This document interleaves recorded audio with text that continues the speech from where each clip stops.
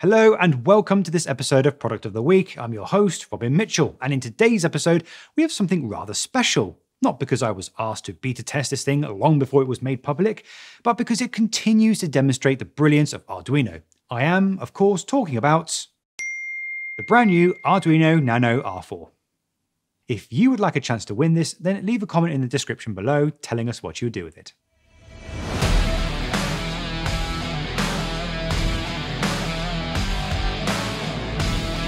As the name suggests, the Arduino Nano R4 is a nanofied version of the Arduino Uno R4, which itself is an excellent microcontroller development platform. Obviously, the Nano R4 can't have all the features of the Uno, like the large LED array and the barrel connector, but that's kind of the point, because the Nano gives you the same computational and code compatibility in the Uno, and then kind of squishes it into the famous Nano format, making it perfect for use with breadboards, strip boards, and even directly soldered to custom carriers. Why exactly do I think that the Arduino Nano R4 is awesome? Well, before we can even look at the Nano itself, the awesomeness is in the name. It's an Arduino product, and being an Arduino product, you know that the designers of this have thought long and hard to give us a board that is easy to use, easy to program, and not to mention is fully compatible with the Arduino IDE environment, which is one of the best ways to get into microcontroller development. If you are wondering whether I was paid to say that, no. I only needed to talk about the Nano board. I genuinely think that Arduino is the gold standard of library design. One proof? Toggle a pin in any RTOS or other microcontroller environment, and then do the same for the Arduino with its digital write function. You'll understand. Now, the Nano R4 is awesome because of the fact that it brings the powerful 32-bit ARM Cortex M4 into the Nano package, along with the now improved USB-C. This means that our Nano projects can now take full advantage of the modern 32-bit computing. But what really puts the cherry on top is that the Nano, like the Uno R4, is 5V tolerant, so your older designs that use the Nano can use this new version without any hardware changes whatsoever.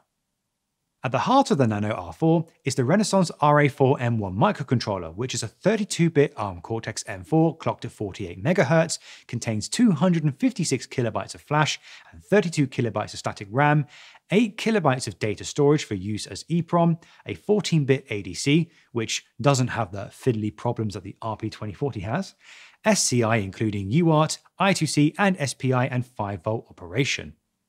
The Nano also integrates a built-in LED, just like all the other Arduino boards, but it also includes a built-in RGB LED, along with 22 digital I/O, 6 PWM pins, 8 analog input pins, a DAC, op-amp, and a battery input, which is specifically for the RTC and not powering the board. Along with the usual buses, this also contains 2 I2C ports, with one being a standard 5V I2C bus and the other being a 3.3V bus for the quick connector, and a CAN bus on pins D5 and D4, meaning that you can connect this device to some rather interesting systems, often found in engines and automotive systems. What can you do with the Arduino Nano R4? Well, if you've used a Nano in the past, then the R4 can already be used in the same application, thanks to its 5V tolerance and absolute superiority over older Nano boards. But if we were starting new projects, then this is where things get quite interesting. Firstly, the Nano would be ideal for any robotic project thanks to its numerous I/O, support for 6 PWM signals, and its 5V tolerance. The 32-bit CPU gives you excellent degrees of precision, faster than older 8-bit micros, so you could do some really fine motor control with this board. Secondly, the Nano is an excellent choice for those looking to create IoT projects thanks to its small size. Now, the Nano itself doesn't have connectivity options yet, but it could easily be expanded with connectivity solutions such as external Wi-Fi and Bluetooth bridges.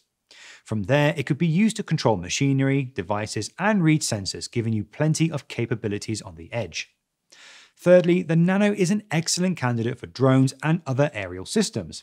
Because of its high degree of capability and small size, it can do well in such applications, requiring little energy to lift it off the ground, all while being able to run complex algorithms needed to keep drones and planes in the air.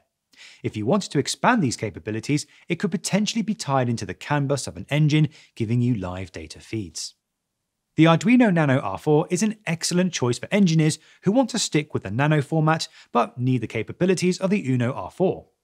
Its 5-volt tolerance, along with the support for the Arduino IDE libraries, USB-C, 32-bit capability, and all-round robust design, makes the Nano suitable for most applications.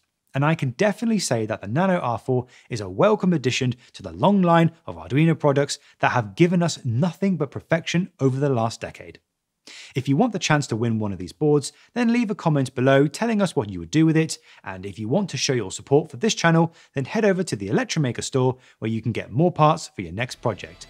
With that said, this is Robin Mitchell signing off.